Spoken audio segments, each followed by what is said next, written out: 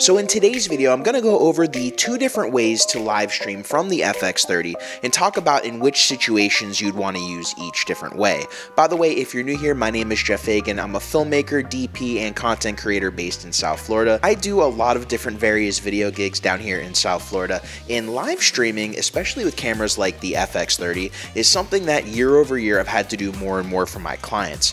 Now, I picked up the FX30 not just to live stream, but it is a really great camera to live stream with, especially because it has the full-size HDMI, but also has really decent battery life and amazing autofocus. So the first of both ways is going to be the more basic and easy way, which is using the USB-C port on this camera. Now, if you use the USB-C from the FX30, you actually just hook it up directly into your computer, and if you have a Mac, when you turn on the camera, it will actually install the drivers right from the camera. Once you're hooked up to your computer, the drivers are installed, the computer will actually power your camera through the USB-C, and then it'll also act as a webcam. So whether you're using StreamYard, OBS, Zoom, whatever you want to use to live stream or use this camera as a webcam, it will show up not only in video but in the audio settings as well. So you're going to want to change your video and audio settings to make sure that you are grabbing it from the FX30. Now, if you're using a USB microphone, you're not going to have the audio come from the FX30.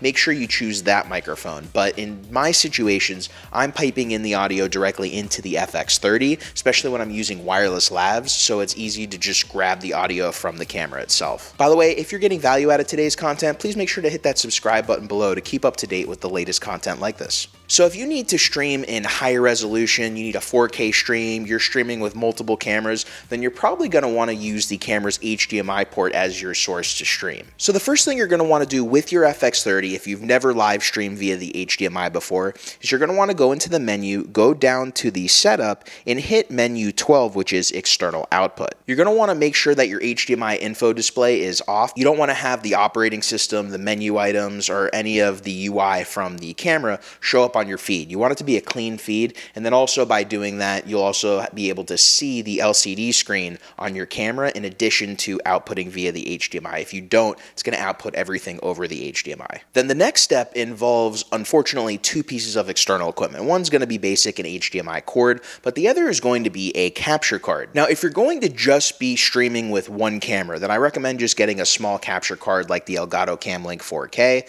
It's just a little USB type dongle that happens to be an HDMI capture card as well. And once you download the software for Elgato Cam Link, get the drivers on your computer, it's fairly simple to use, just like using your camera as a webcam.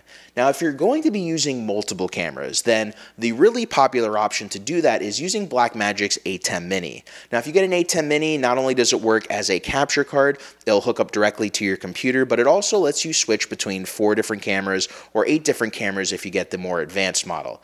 Now, if you're going to be switching with that many cameras, you're probably going to want higher resolution than 720p. The ATEM Mini does output 1080. I think that is going to be one of the limiting factors of the ATEM Mini is if you're going to need a switcher that's relatively affordable, the ATEM Mini is really all there is. There isn't anything doing 4K, but at the same time, if you're going to YouTube, you're going to Facebook, they don't accept 4K streams right now anyways, so I think the only people who are going to be needing this 4K option are going to be on the higher end of production. So the negatives to going the HDMI route is you are going to need a capture card, which means you're going to need to buy another device, and then you also need to power the camera. I've been powering it through USB-C, and it hasn't really been an issue. You can use the battery, of course, but then if you power it through its USB-C, you just don't have to worry about the camera shutting off, especially if your live stream is more than an hour. So these are the two ways, pretty simple to live stream from the Sony FX30. I think right now it's one of the best cameras to use for live streaming. Of course, I wouldn't buy it if all you're doing is live streaming. There's probably more affordable options out there. But I think if you're a videographer or you're looking to add an FX30 into your cinema arsenal because you're using a lot of other